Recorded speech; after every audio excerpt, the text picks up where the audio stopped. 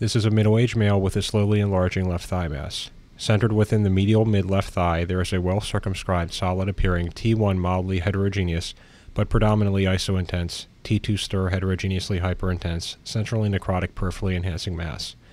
The lesion involves the adductor longus and brevis musculature, with associated mass effect and partial effacement of the left femoral neurovascular bundle.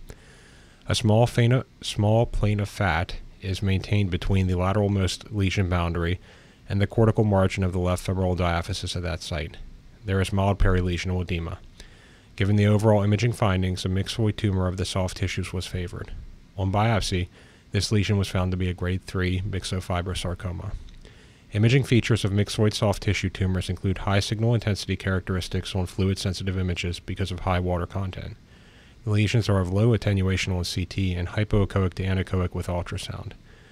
Lesions may range from benign to malignant entities. Some of the benign etiologies include intramuscular myxoma, synovial cyst, bursa, ganglion, and benign peripheral nerve sheath tumor. Malignant etiologies include myxoid leiomyosarcoma, myxoid liposarcoma, myxoid chondrosarcoma, and myxoid fibrosarcoma.